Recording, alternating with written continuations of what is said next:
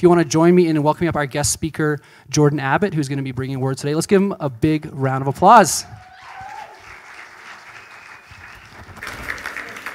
Thanks, Josh. Hey, everybody. Maybe a slight correction. I'm not actually technically not a guest anymore. I'm around for the long haul, actually. That's okay. Yeah, my name is Jordan. I actually, just came on staff recently at Capstone part-time as in the role of church planting apprentice. And when Ben said, I think in the future I'm going to do like pastor stuff. I kind of feel in a similar place. I'm going to do like church planting stuff. I don't know exactly what, but I know that that's where God is leading me. So I also work part-time as a structural engineer. And I feel like this is my first time kind of speaking as a member on staff at Capstone. So I'm super excited, glad to be here. And I got a question for you guys this morning. And the question is this: how do you welcome a king? That's kind of a weird question for people who live in Canada, and I think we have this idea of kings and queens that kind of doesn't really connect with our culture. But I'll ask this question, and you can be honest and be vulnerable, and you don't have to be embarrassed. But raise your hand if you're one of those people who's actually super interested in like the royal family in England. Anybody? Okay, yeah. So people are buying those magazines in Superstore that are on like the front row. I see that stuff and I always feel like, man, this is so weird to me. Like it doesn't make any sense to me. This person who's like sort of a figurehead and they live this like crazy life that like nobody else has. And I just don't really connect with or resonate with that. But it's interesting. Sarah and I were watching this documentary on Netflix about the life of Lady Diana. Has anyone seen that? It's sort of like there's one that's kind of like her life and what it was sort of like on the surface, and there's another one. It's what like she deeply experienced, and it was like she had depression. She struggled with around the time of her marriage when she became a princess. She struggled with an eating disorder, and she didn't know who she was, and so there's this crazy stuff. But there's all this pomp and circumstance and like grandeur that surrounds kings and queens. And it's interesting this morning, so we're going to be looking at a passage. We're continuing in this series through the Gospel of John. And it's a story that's called often the triumphal entry, where Jesus is coming into Jerusalem and he's being welcomed like a king. And in Canada, like we don't really have a perception of what that's like. We don't really have, like our political figures we don't really revere them in that way. We do different things. Some of you remember this. This is maybe before some of your time, but we used to have a prime minister, Jean Chrétien. Do you guys remember Jean Chrétien? Somebody actually hit him in the face with a pie one time. Like that kind of stuff happens in Canada. If you did that to the Queen of England, like you'd probably be, I don't know, like life in jail. You'd get shot. I don't know. Like, but the guy got 30 days in jail and then they let him out. Like that was it. So anyways, but these political figures, they generate a variety of responses in it. So how do you welcome a king? It's amazing that we've landed on this text the day before we have a political election, a federal election in Canada. I think it's something that God providentially arranged. I texted Kyle, I was like, did you pick this like passage for today knowing there's an election tomorrow? And I think he wanted to say, yes, I did. I'm such a good planner, but he didn't. But we did. So we're in this story of the triumphal entry of Jesus. It's a super important story. All four of the Gospels accounts tell this story. It's really important. And so we're going to look at it today. But before we do, I want to pray for us. And I want us to pray actually for the election tomorrow. I think it's really important. I know a lot of you are a little bit younger than me. Stats Canada tells us that people 35 and under, about half of them will vote in a federal election. And if it doesn't seem like an important election, it'll be even less. And I just wanted to say this. I could say it's your civic duty to vote. But the Bible actually talks about how God establishes governing authorities. And so if you want to be a part of what God is doing in Canada, you should vote. It's a good idea. But let's pray. So I'm going to pray for us this morning. We say this all the time at Capstone. Prayer is just talking to God and listening for his voice. And we're going to be doing that all morning this morning. So let's pray. We'll pray for our service and we'll pray for the election tomorrow. So Father, this morning we're going to look at what it means to see your son Jesus as a king. And a lot of us don't really know what it's like to have a king. But Jesus, you were a king unlike any other. You're not the one that people were expecting. And so I pray you'd help us this morning just to see you as you actually are. Because when we see you as you are, I know I've experienced in my life, we just fall more and more in love with you. You're the kind of king that we want to bow down to, the kind of king that we want to serve. So I pray you'd help us to see that this morning. And Father, we pray just a simple prayer for the election tomorrow. Jesus, you taught your disciples to pray this prayer, that your kingdom would come and that your will would be done. So Jesus, I pray that as people go to vote, and as we've been voting already, that your kingdom would come and that your will would be done. In Jesus' name, amen. Amen. So if you got a Bible, you can turn to John chapter 12. I'll just set the story up briefly before we get there, but John chapter 12, verse 12. If you want, you can grab one of the black Bibles on the table in front of you. If you don't have a Bible, just take that one and take it home with you and start reading through it. We would love for you to just have that as a gift. That'd be from us to you. But this story is often called, the title you'll see probably says the triumphal entry. And so it was this interesting event. And just to set up the story a little bit, it was happening about a week before a Jewish festival called the Passover. And the Passover was this event, sort of like a festival that the Jews would have, where everybody who was a Jew would all come to Jerusalem. The population of Jerusalem would increase like 5 times. And everybody was coming to celebrate this thing called the Passover. And the Passover was this event where they would remember that there was a time in their history where they were all enslaved in Egypt. And God had sent a person, Moses, to come and deliver them out of slavery and into a promised land where there'd be freedom and liberty and prosperity and blessing.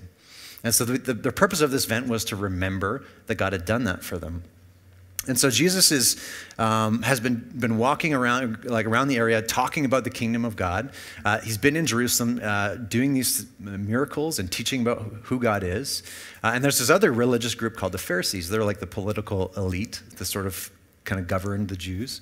And they really don't like Jesus. They're actually they're opposing him, and they're actually at this point in the story, they want to kill him because they don't like all the trouble that he's causing. And so Jesus and his disciples, they know that to go to Jerusalem is risky. In other accounts, the gospel actually says in this same story that they were afraid. And Jesus says, no, we're going to go to Jerusalem. This is my Father's will. And so Jesus is making his approach to Jerusalem as the capital city. So let's pick it up in verse 12. It says, the next day, the large crowd that had come to the feast heard that Jesus was coming to Jerusalem. So they took branches of palm trees and went out to meet him, crying, Hosanna. That's a Hebrew word. It means like save us or save now. Blessed is he who comes in the name of the Lord, even the King of Israel. And Jesus found a young donkey and sat on it, just as it is written, fear not, daughter of Zion, behold, your king is coming, sitting on a donkey's colt. His disciples did not understand these things at first, but when Jesus was glorified, they remembered these things that had been written about him and had been done to him. The crowd that had been with him when he called Lazarus out of the tomb and raised him from the dead continued to bear witness. The reason why the crowd went to meet him was that they'd heard he had done this sign. So the Pharisees said to one another, you see, you are gaining nothing. Look, the whole world has gone after him.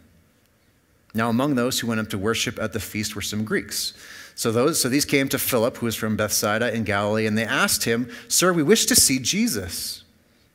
Philip went and told Andrew, and then Andrew and Philip went and told Jesus, and Jesus answered them, the hour has come for the Son of Man to be glorified.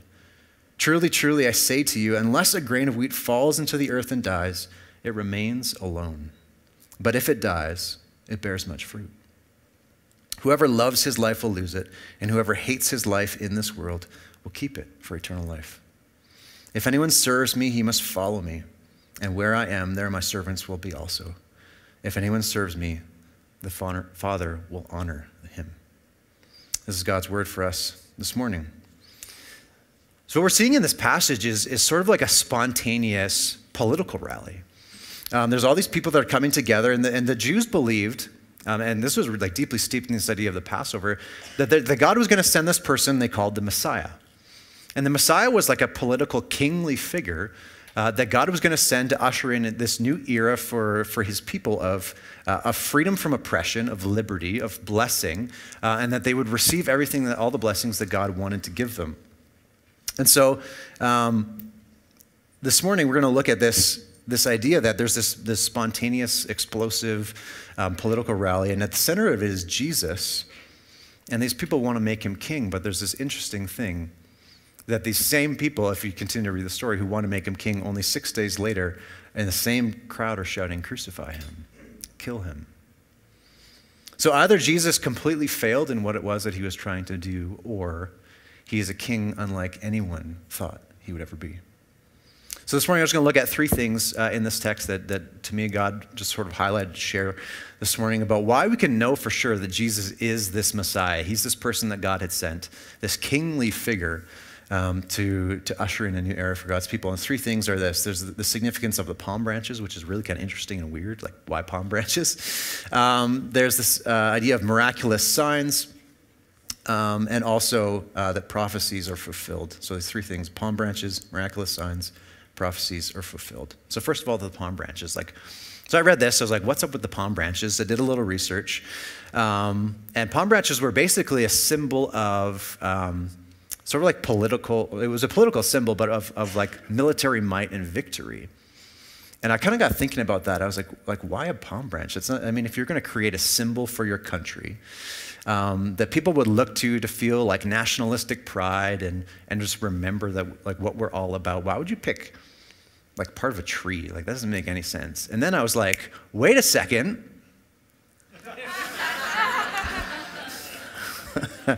Wait a second, Canada has a symbol that looks, that's part of a tree, that's like part of our national symbol. And so I'm thinking about this, but this is, and I had to ask, I mean, I had no idea, I did a little research too, but does anyone know why we have a maple leaf on our flag? Does anyone know why? No, nobody knows why. Unless you do like remember grade 4 social class, nobody remembers why. But it was interesting, this was really funny. So apparently, the beaver was actually the front runner for a really long time. It was gonna be a beaver, but then somebody somewhere along the line was like, oh, that's too hard to draw. We should just go with the maple leaf. Like seriously. I mean, it's kind of true. If you're gonna draw something or like put a little symbol on your backpack or whatever, yeah, maple leaf is easier to draw, but yeah, so it's on our flag, it's on our money. Everywhere you look in Canada, you see the maple leaf, right? And some of you, maybe when you're in high school and you're on a trip somewhere, and in a little act of rebellion that your parents didn't know about, you got a little tattoo on your calf. Maybe some of you. I almost did. I didn't. I actually couldn't afford it. Otherwise, I would have done it. But so it's the same idea with the palm. Maple trees grow everywhere, mostly in eastern Canada. Palm trees grew everywhere around Jerusalem, and so it kind of became this symbol for them. And there's a story, some scholars think that actually there's this battle that was really part of the Jews coming out of slavery in Egypt. The first big battle they had was in this city called Jericho, and it was called the City of Palms. And so the palm was this remembrance of that was the first battle that we fought, that God was with us. Actually, archaeologists have found what they believe are coins from the 1st century that the Jews who were fighting in rebellion against the Roman Empire. This was like these coins that they created, and they actually had the stamp of a palm on them. And so it's this powerful image for them. And so them waving palm branches as Jesus is coming is actually like, it's an explosive political symbol of who they thought Jesus was and what they thought was taking place. So that like a little bit of history lesson, but I just want you to remember that the next time you see the Canada flag and that glorious maple leaf, just remember, it was easier to draw than a beaver. I was a little worried I'm going to tell that joke, and then it's going to be like the only thing that people remember what I said this morning, but hopefully we'll get a little deeper than that. So yeah, so it's a meaningful symbol. The next thing I want to talk about is this idea of miraculous signs. So in verse 17 it says this: the crowd that was with him when he had called Lazarus from the tomb and raised him from the dead continued to spread the word, and many people, because they had heard he had performed this sign, talking about raising Lazarus from the dead, they heard he'd performed this sign, they went out to meet him. So there's four books in the Bible, the Gospels, that are all different accounts of Jesus and who he was and what he did. They kind of give different perspectives. 3 of them, Matthew, Mark, and Luke, they talk about these miraculous things that Jesus did. He raised people from the dead. He opened the eyes of people who were blind. He walked on water. He multiplied food for people. He cast out demons, all these miraculous things, and they call them miracles. But when you read the book of John, interestingly, he never calls them that. He never uses the word miracle. He always uses the word sign. So why are the miraculous things that Jesus does, why are they a sign? And one of the big purposes of the reason why John wrote his book was so that other people who were Jews like him would understand that Jesus was this person that he said he was. He was the Messiah. All of the things he do are signs that point to a greater spiritual reality of who he is. And I think it's really, really, really interesting that John phrases things in this way because I really believe, if you read through the Bible, God is always giving people signs. A sign is a symbol. It's something that points you to something that's a greater reality. When you see a stop sign, immediately you know exactly what that symbol, what that sign represents. And Jesus is saying, and John is saying that every miracle, every supernatural thing that Jesus did is a sign that points to something greater. And when you actually get to the end of his book in chapter 20, he says this: Jesus did many other signs in the presence of his disciples, which are not written in this book.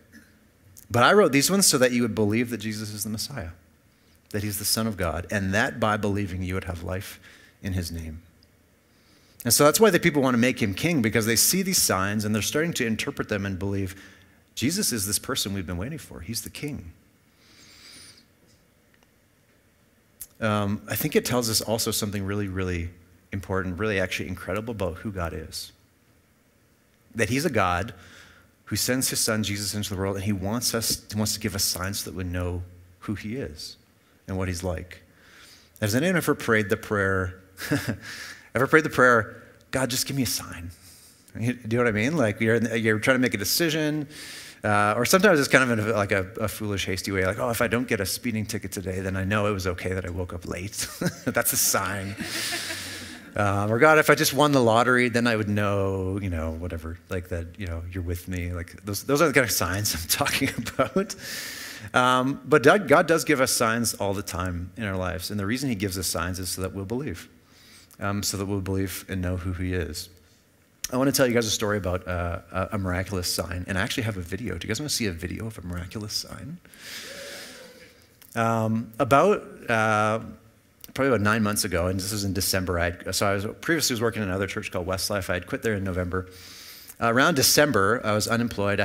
Things weren't really finalized here at Capstone. I really didn't know what my job was going to be. And I was in this place of kind of uncertainty and wandering, and in the midst of that, God started speaking to me, and he said, I want you to sell your house. And that kind of made sense to me. I felt like probably needed to downsize, and I don't have a job, and we can't just live here forever in this house that we probably can't afford, so get something smaller and transition to whatever. And so I started listening and praying, and God started speaking to us and kind of giving us all these little hints and ideas of where we needed to go. And so in January, we actually listed our house for sale, and on the very first weekend, in a terrible housing market, on our first weekend, we had 3 offers and our house sold. And I was like, okay, God, I think this is a sign that you're leading us and showing us the direction you want us to go. And so the sale was finalized at the end of January, and then we were turning the house over at the beginning of March. So we had about a little over a month to find a new place to live. And there's a lot of things you can do when you're in a place like that. My natural reaction was I got to get on Red faster, and I got to start printing, going to look at all these houses, figuring out what works for our family and what can we afford and all this stuff. But I really, in a very unusual way that was kind of unlike me, I felt God really impress on my heart. I actually just want you to wait. And I want you to pray, and I want you to trust me. I want you to get other people together and pray for you, and believe that I'm going to provide something for you.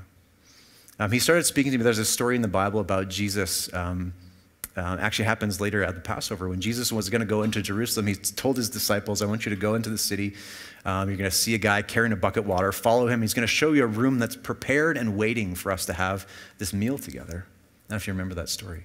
But God was saying, he pointed me to that passage, and he said, I have a place that I prepared for you that I'm holding, I'm keeping.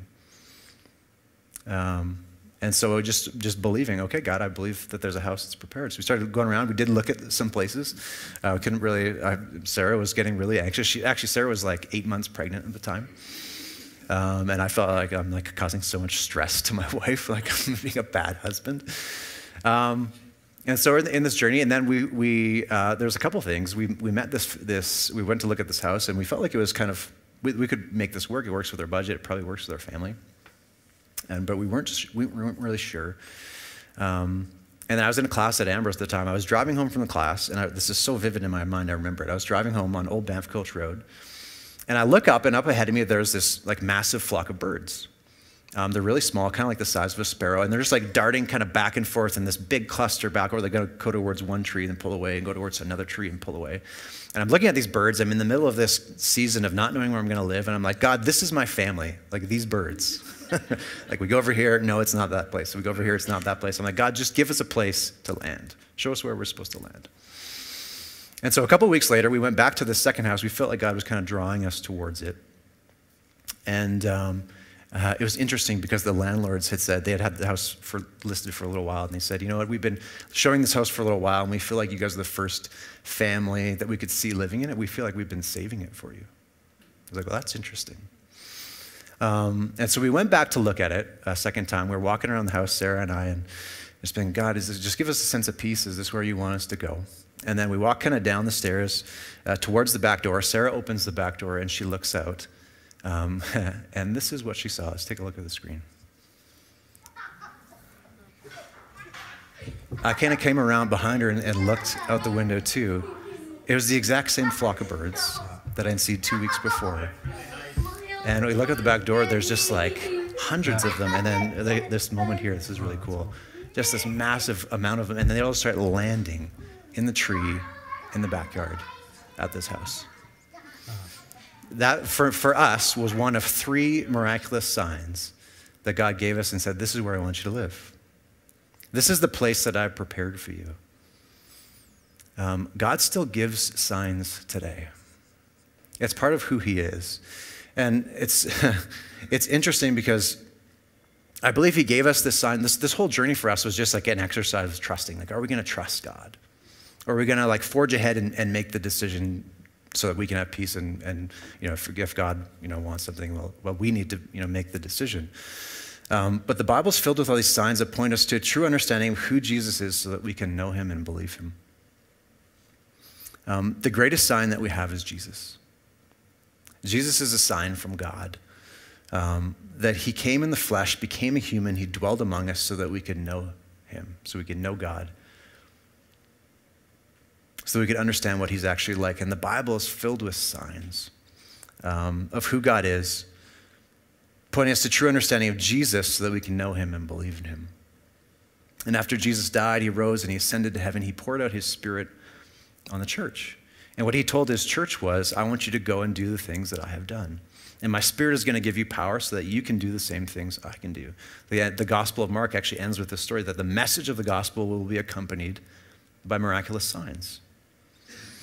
And so Jesus actually said that we would do the things he would do. And there's this always intense coupling between miraculous signs and belief. And one doesn't have to happen before the other. Oftentimes when Jesus healed people, it was because he could see that they believed. And afterwards he would tell them it was because of your faith. It's because you believed that you were healed. Other times, like in the raising of Lazarus, it says Jesus did this sign and then other people heard about it and they believed because of the sign.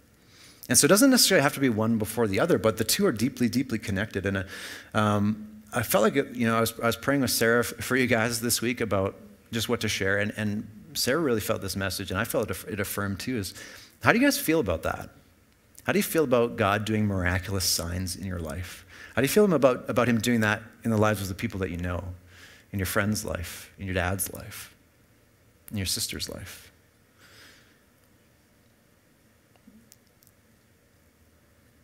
Do you feel like that's something you can ask God for?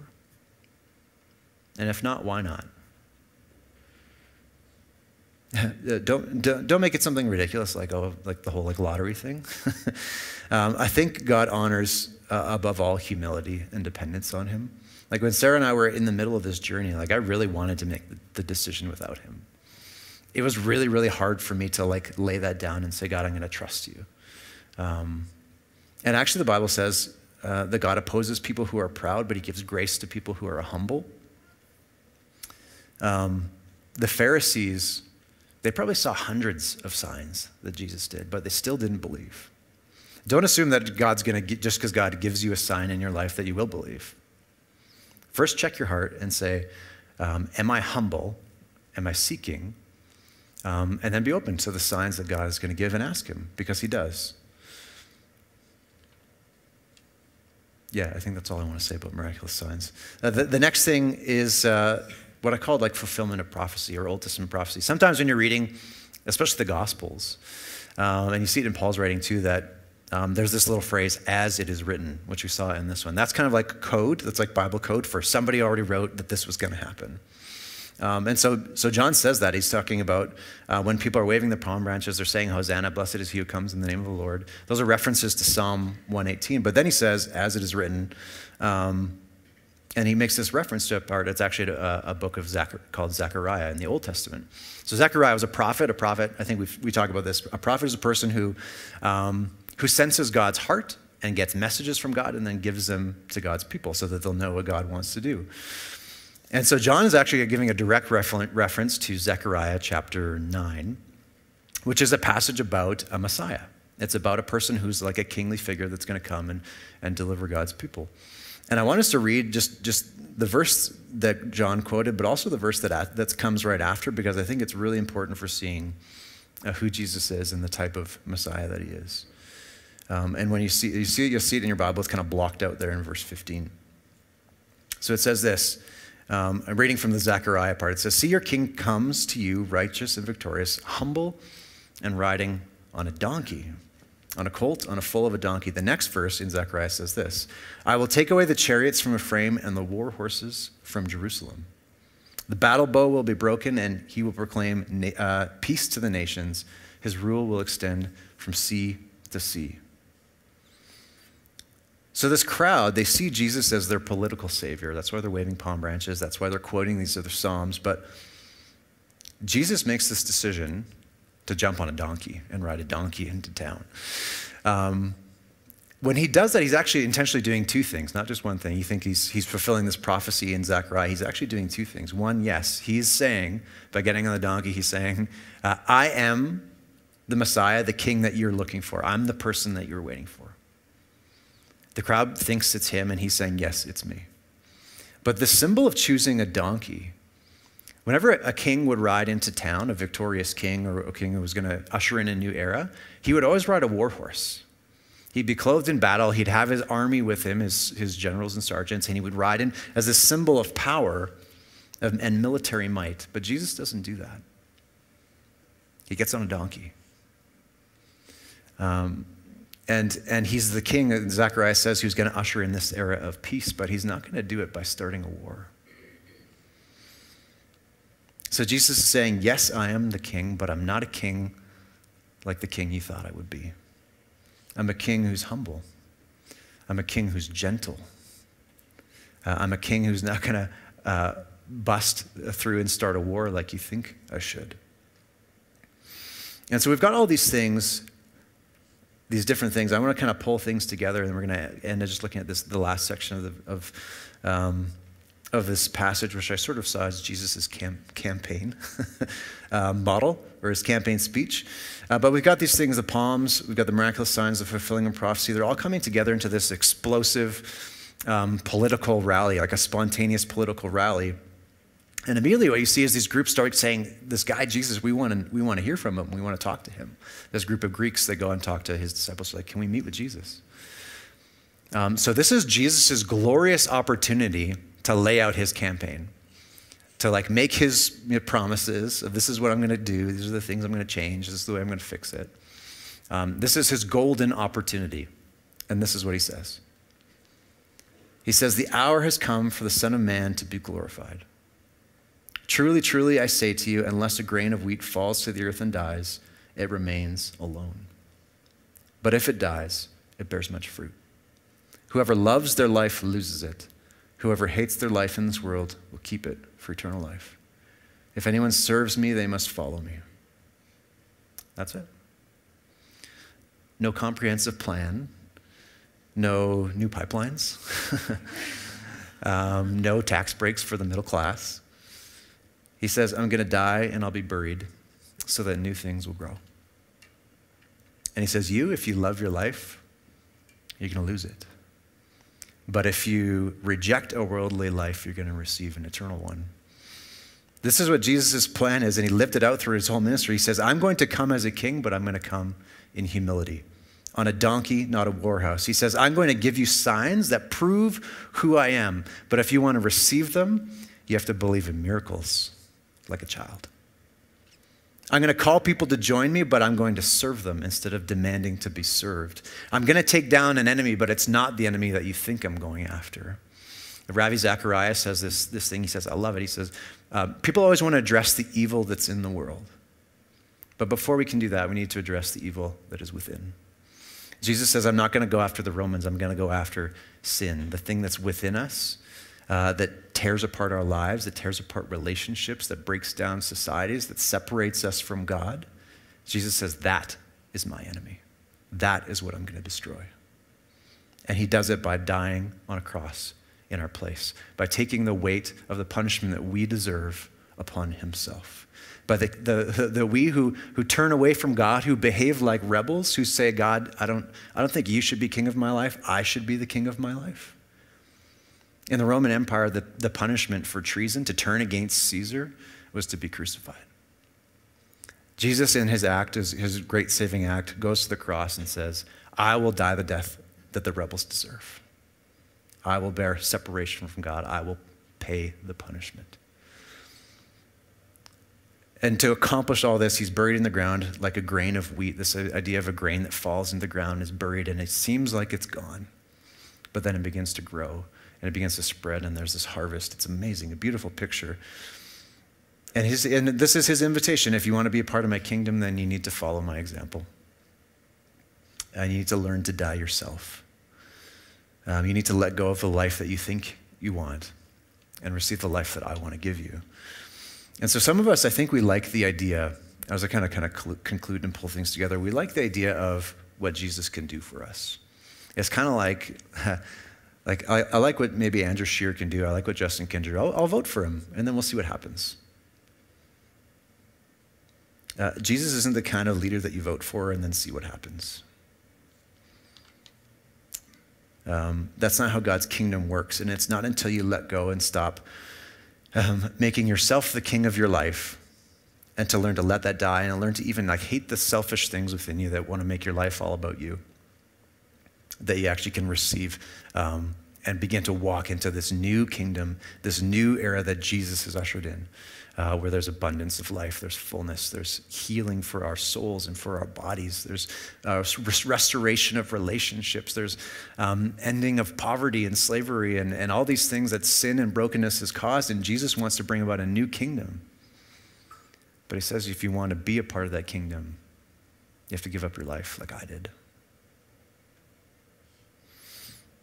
Jesus isn't the king that people wanted, but he was the king that they needed. He was the king who laid down his life for his subjects, humbling himself even to death on a cross so that we could live. So how do we respond to all this? I'm going to invite the worship team to come up, and we're going to close with a bit of time to reflect. And I want to come back to this question that I asked at the beginning is, how do you welcome a king? Jesus isn't running for political office. Like I said, he's not someone that you can just vote for and then step back and see what happens. He's a king who went to battle for you and for me, and it cost him his life. And now he's asking for the same from us. He said, if you want to follow me, if you want to serve me, you need to follow me. And so maybe this morning, that's you. And maybe he's asking for the same from you. And it says, I want this idea of the crowd, they were saying, Hosanna, save us. Maybe that's you this morning. You're saying things are a mess around you, and you're saying, God, save us. But like the crowd, you don't even really know what you need to be saved from. Jesus knows. And he's a God who saves. He's a king who saves.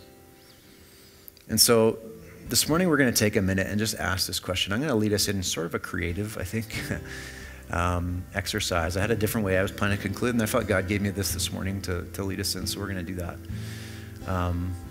But the question is this: what part of my life do I need to welcome Jesus as king? Knowing that he's a king who has laid down his life for me. He's a king who saves. He doesn't just have a nice plan. He wants to give me a new life. What part of my life do I need to welcome him as king? And so this is what I want you to do. I'm going to pray. And I'm just going to invite you to close your eyes. Let's pray. Holy Spirit, I invite your presence to come and fill this place. And Holy Spirit, the thing that you do best is reveal Jesus. So I want to invite you to come and do what you do best. Come and reveal Jesus to us. And Jesus, by the power of your name, I block and tear down any attempt of the enemy to distract us, to distort the things that you want to show us. I pray that the pictures in our mind would be vivid and clear in Jesus' name. Thank you, Holy Spirit. And we acknowledge that you're here. So this is what I want you to do. I want you to imagine your life as a city. It's kind of an abstract thought, but imagine your life. Just picture in your mind a city.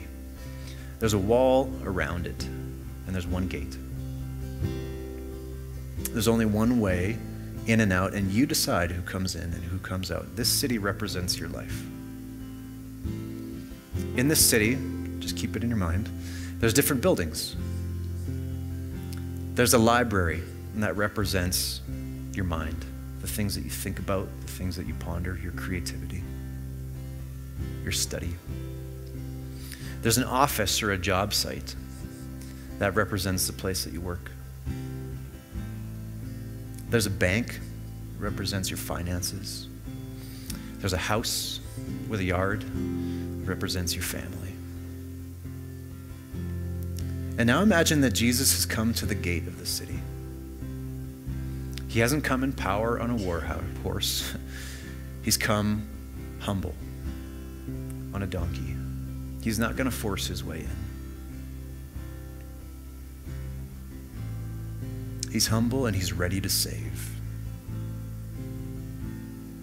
When you see him, ask him this question. Jesus, where do I need to welcome you today as King? Which building do I need to turn over to you? Just take a minute, 20 seconds, and ask him that.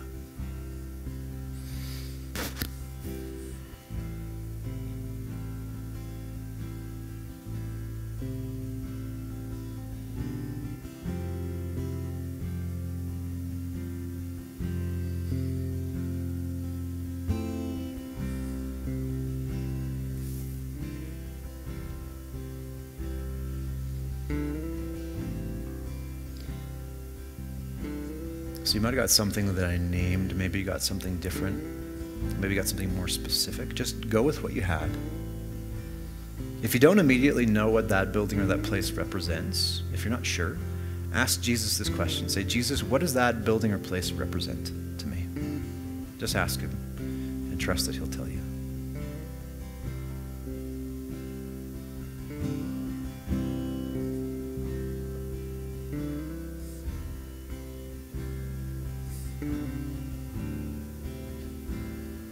And now I want you to imagine standing at that place in front of that building, or maybe you're at the gate to the city.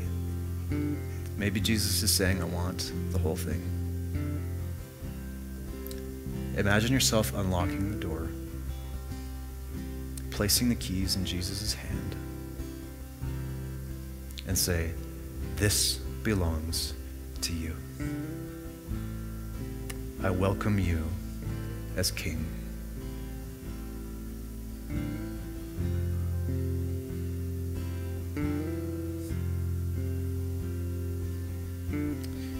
Jesus, thank you that you are the example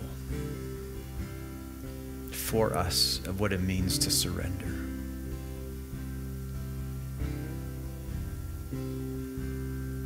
That you're the king who didn't come to start a war, to demand obedience. You're the king who came to serve, to give up your life.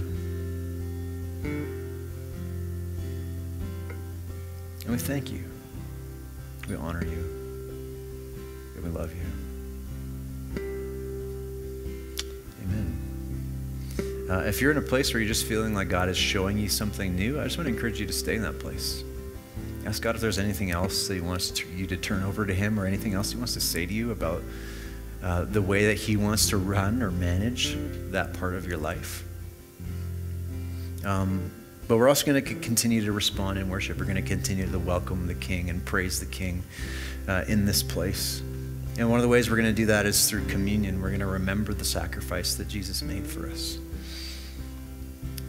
That he was the King who chose to die so that we could be free.